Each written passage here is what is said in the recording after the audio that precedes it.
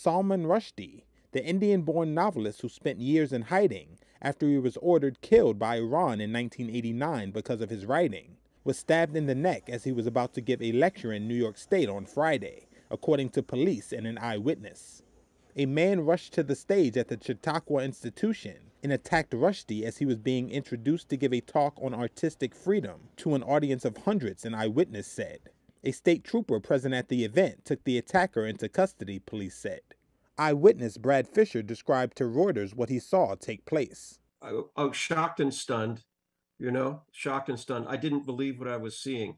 My first reaction was, this has to be some kind of demonstration or stunt or something. And then no, it got so real so fast. And then it was terrifying.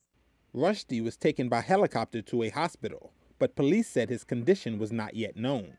Police did not give a motive for the attack, and it was not clear what kind of weapon was used. Rushdie, who was born into an Indian Muslim family, has faced death threats for his fourth novel, The Satanic Verses, which some Muslims said contained blasphemous passages.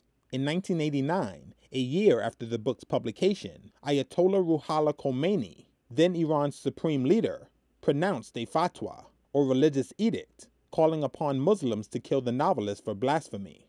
Rushdie went into hiding for many years.